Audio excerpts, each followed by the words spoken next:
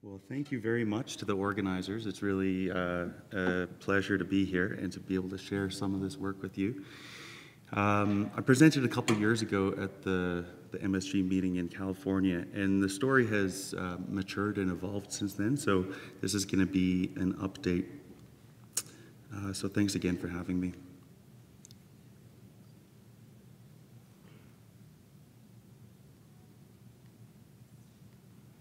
Okay, so this is a particularly confusing topic, and for the most part, I blame previous iterations of our understanding regarding the taxonomy of the group of organisms that were lumped together under the catch-all phrase of Imantia.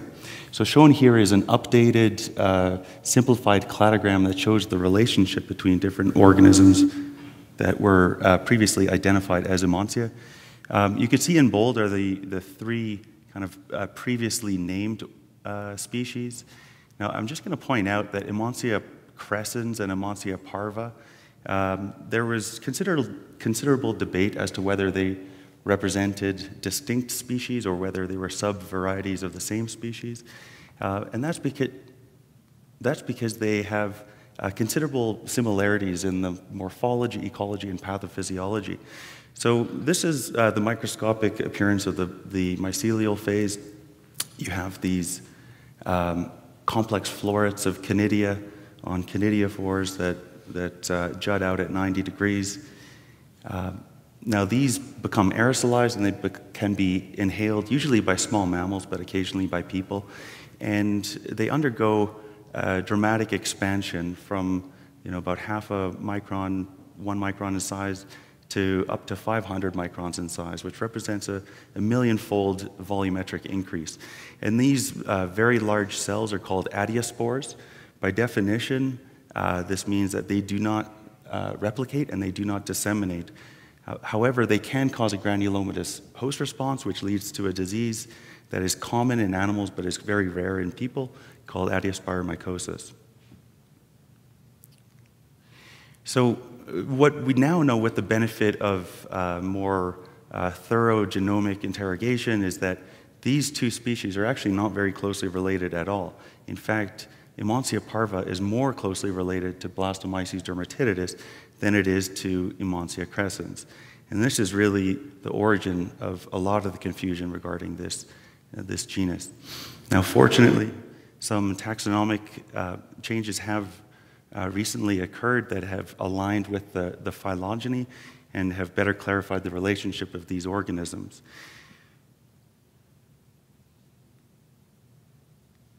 Now, I'm going to start by talking about a genus that you may have more familiarity, and that is Blastomyces.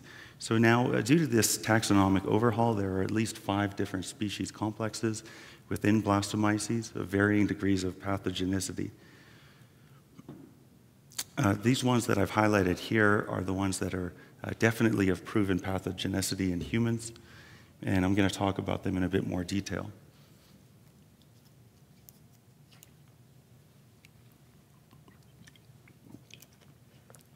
Pardon me. We're all familiar with this slide from the CDC, which basically highlights the biology of Blastomyces dermatitidis. So the mycelial phase exists in nature. It's characterized by these terminal conidia on the end of conidiophores that jut out at 90 degrees, characteristically appear like lollipops.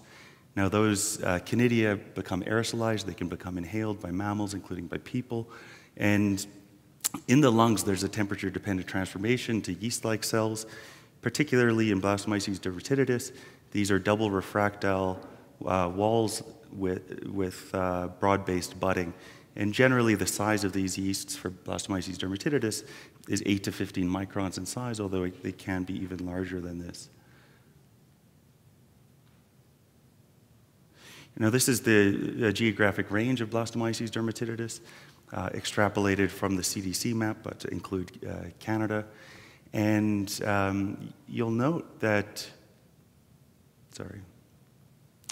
I just want to point out that Mycoses is primarily a disease of dogs. In fact, there are about 10 times as many cases in dogs as there are in people. and people in turn develop the disease at 10 times the rate as do cats. In other words, for every cat infected, there are about 100 dogs that develop the disease. You may be familiar with cryptic speciation within Blastomyces dermatitidis. A couple groups have demonstrated some distinct genetic subpopulations within dermatitidis, and this has led to the naming of a new species, a cryptic species called Blastomyces gilchristii. Now, there are no clinical, morphological, ecological differences of which we are currently aware, but there are epidemiological differences.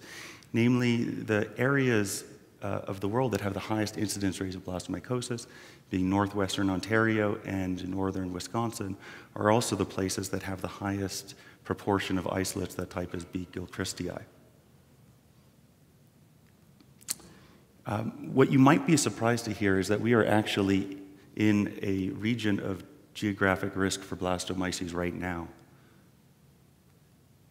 In fact, we've recently described a new species of blastomyces called Blastomyces helicus.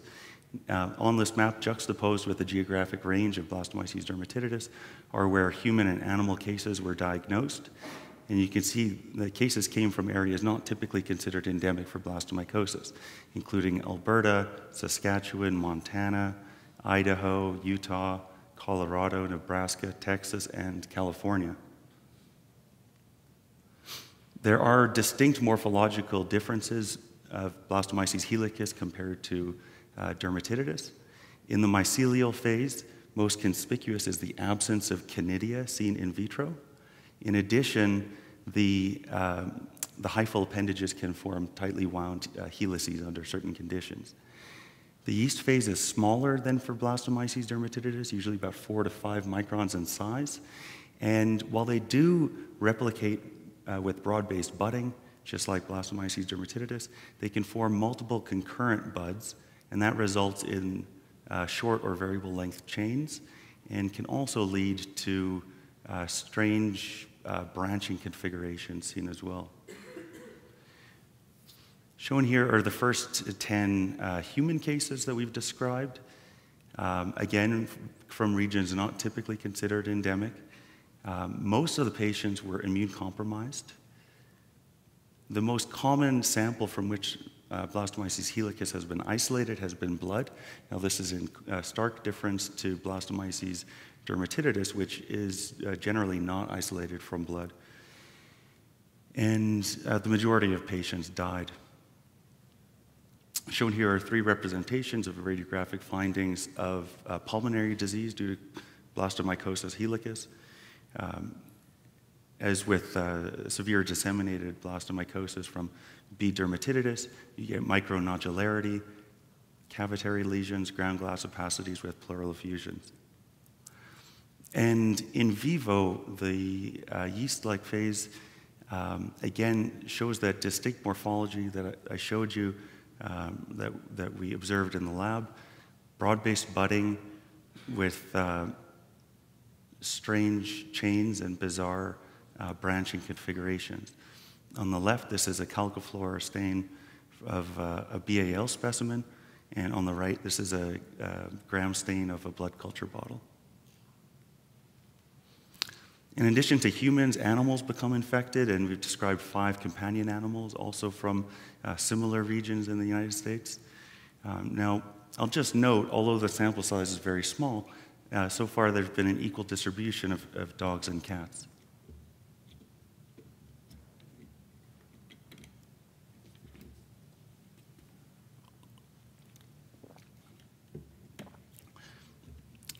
Now, a clue to the ecological niche of Blastomyces helicus may have been provided in the exposure history of one of the dogs that developed the disease.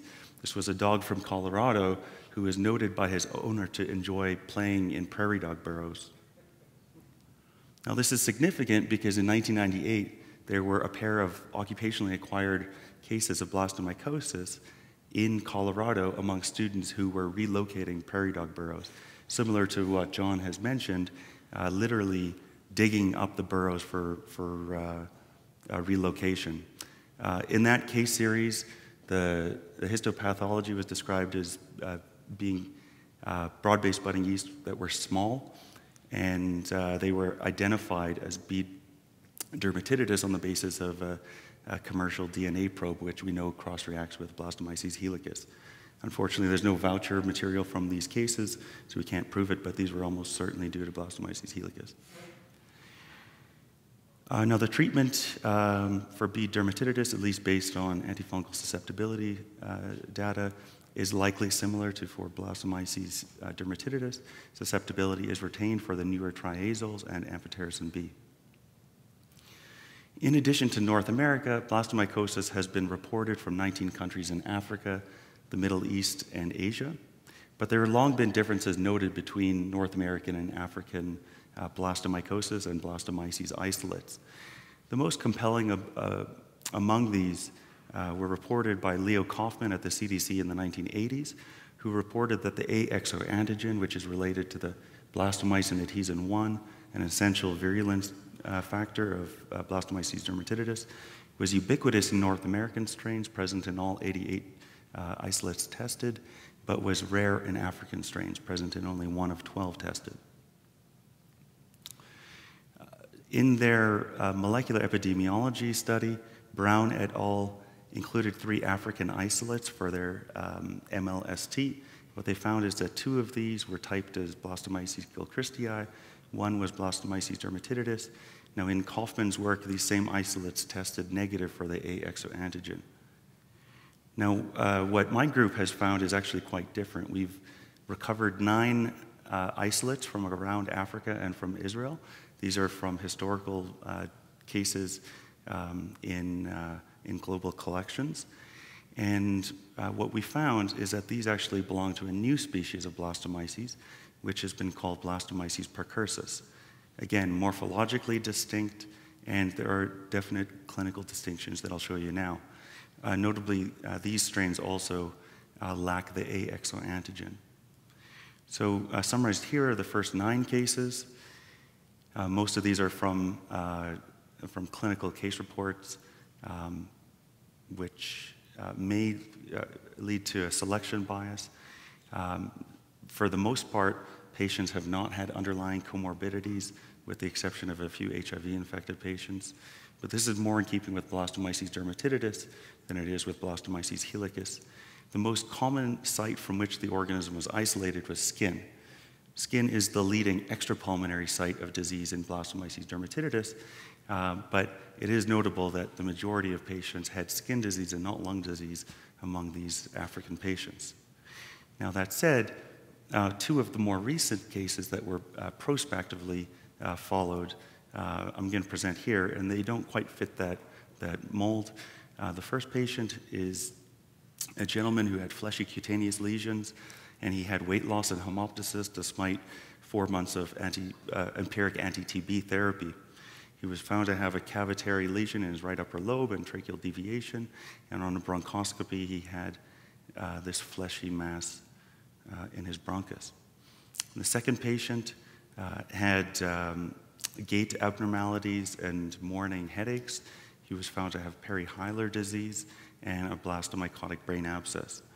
Now, the histopathology findings in these cases have been very similar to with Blastomyces dermatitidis.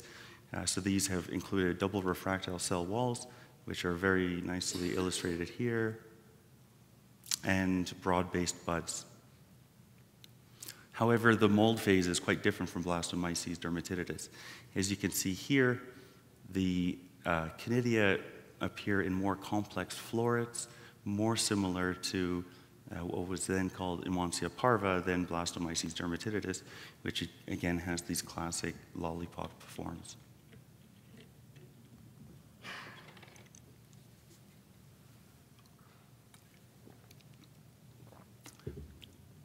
In addition to these, there are 2 other species that I'm just briefly going to mention that have questionable pathogenicity in people.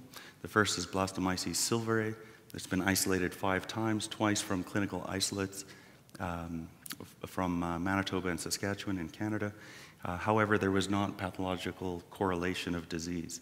So it was surmised in both of these cases that these these isolates were not involved in causing disease. The other isolates have been from soil and from a weasel. And Emonsia parva has been renamed as Blastomyces parvus. And again, that's because of the close relationship that is demonstrated phylogenetically. Now, interestingly, perhaps armed with this new data, when Sybren de Hoog's group at the CBS in Netherlands went back and looked at some isolates, they thought that they were more, the thermodependent parasitic phase was more like large budding yeasts rather than true adiospores, as has previously been assumed. That's in contrast to Emonsia crescens, which does clearly form true adiospores. In addition to these, there's been a new genus created to accommodate newly described species that have been reported to cause disease in immune-compromised patients around the world. For better or worse, this genus has been called Emergemyces. Now, cases have been diagnosed in South Africa, where the disease is predominantly caused by Emergemyces africanus. In fact, Mycoses is now recognized to be the most common dimorphic fungal infection in South Africa. Emergemyces canadensis, which is endemic to Canada and the United States, and I'll show you a breakdown of those cases in a moment. Emergemyces pasteurianus, which appears to have a more cosmopolitan distribution, with cases reported from at least 4 European countries, from India, China, Uganda, and South Africa. And Emergemyces orientalis and europaeus, both isolated only on single instances from China and Germany, respectively. Emergemyces canadensis is the species that has been reported from North America. This is the morphology of the mycelial phase, similar to the other Emonsia-like organisms that we've seen, with these complex florids, in this case a bit more complicated with secondary candidiophores. And the yeast phase is characterized by small yeasts, about 2 to 3 microns in size, that bud at narrow bases. Now, 3 cases have been diagnosed to date in Saskatchewan. 1 case has been reported from each of Colorado and New Mexico. An additional case has been diagnosed, but I'm not privy to the geographic origins. Now, for the 4 cases for which we had clinical data, which we reported earlier this year, the clinical details are presented here. The majority of patients, in fact all in whom we could ascertain it, were immune compromised, 2 with HIV, 1 with a renal transplant. All patients had disseminated disease involving skin, blood, in 1 case an endocervical lesion in addition to fungemia and pneumonia. And half of the patients died. Now, with a focus on Emergemyces africanus, which again I said is the most commonly encountered species, we wanted to understand the biology of this disease and the organisms that cause them. And in essence, we wanted to replicate one of these fancy infograms from the CDC. So in 2015, we performed a retrospective case series of cases that were identified through passive laboratory surveillance in South Africa in partnership with Nilesh Govender at the NICD in Johannesburg and one of the 2 major private laboratories. What we found was 52 cases that were diagnosed from around the country. Now, the majority were diagnosed in the Western Cape, although this is certainly a diagnostic bias. Now, if you look at the purple figures, these represent cases that were diagnosed in the public sector. Red cases were those that were diagnosed in the private sector. And given the fact that only 15% of South Africans have private health care, the ratio of public to private is more in keeping with what we observed in the Western Cape, where there were 10 public cases for every private case. On the other hand, outside of the Western Cape, most cases were diagnosed in the private sector, 3/4 in fact. And to me, this suggests that we're underdiagnosing the disease, and really this likely represents the tip of the iceberg. All patients were immune compromised. One was a renal transplant recipient, and the others had HIV infection with a median CD4 count of 16.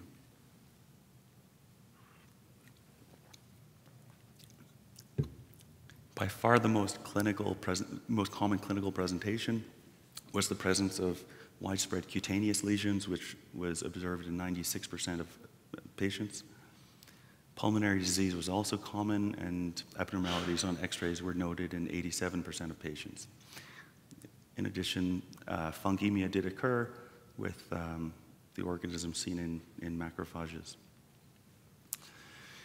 Now, given the high rate of pulmonary and systemic symptoms, and given the high incidence in that country, it's unsurprising that 3/4 of patients were treated as tuberculosis. In fact, half the patients died, and of those, half died without a diagnosis of a fungal infection, which really highlights the dire need of better diagnostics and better clinician awareness for these endemic mycoses in this country.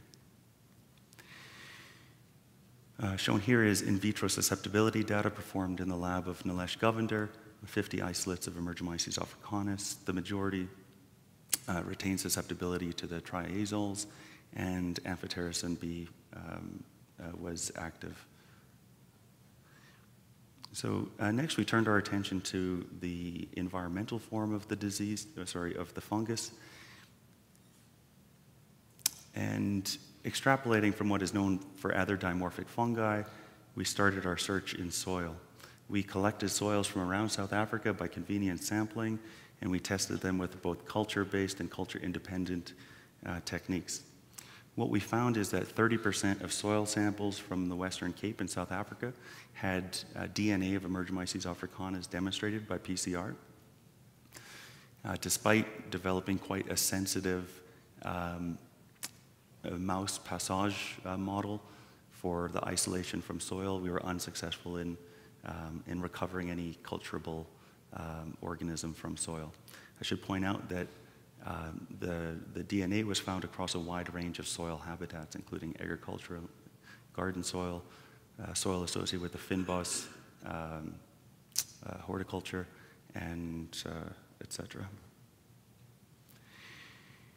Next, we tried to prove whether we could identify the organism circulating in the air. So we set up a Burkhardt spore trap on the roof of a building in an urban area of Cape Town near where patients had been diagnosed, and we sampled continuously for a year.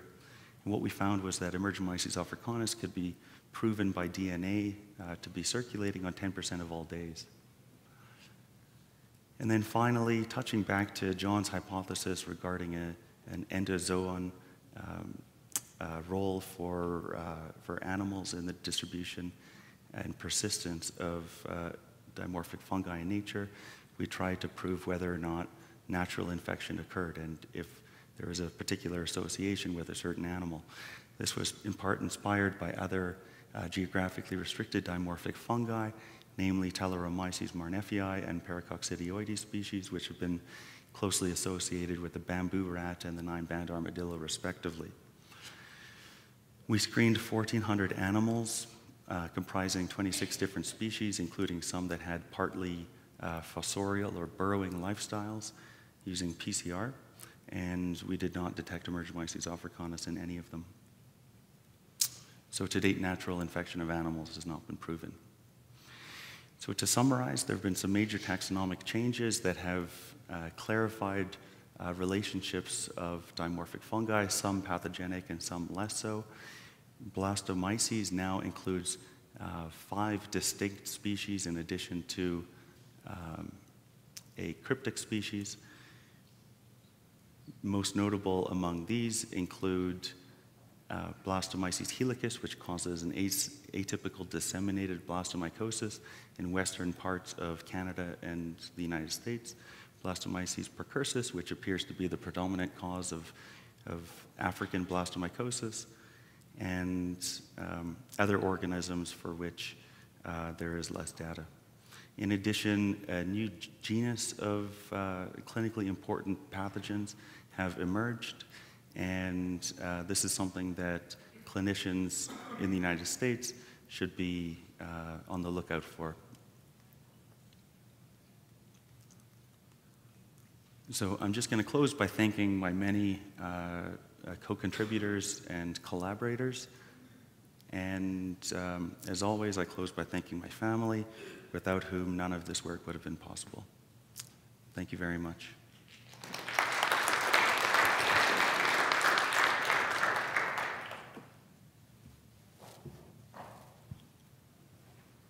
So we have a few minutes for questions. Cool talk. Thank you. If the emergomyces can grow at high temperature, it sure sounds like a bird or an animal. How about birds? I'm sorry, can you How say that about again? looking for emergomyces in birds? Yeah, that's They have higher body temperatures than mammals. I don't know. right. That's a good suggestion.